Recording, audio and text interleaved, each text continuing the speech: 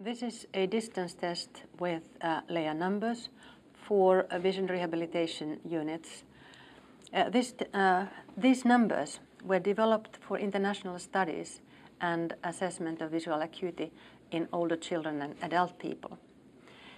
Because numbers are well known world over, whereas the usual clinical tests with letters don't function in a greater part of the world, although they function well in Western world.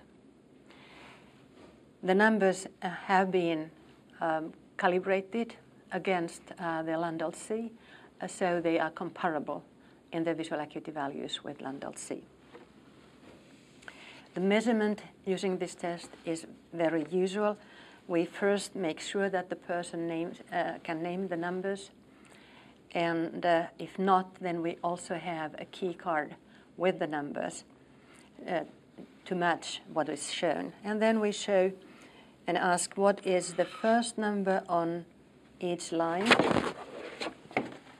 going rather quickly from line to line, and this way we rather soon will come to the threshold value.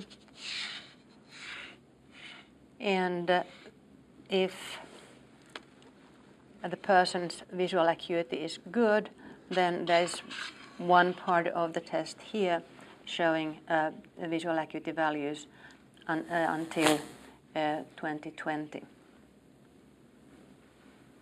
If the person makes errors somewhere here, then we go one line up and ask the person to read all the numbers on this line. And if the person gets 3 out of 5 correct, then we check whether the person, by focusing carefully, can get at least 1 or 2 numbers correct here, so that we can get very exact value for the threshold value.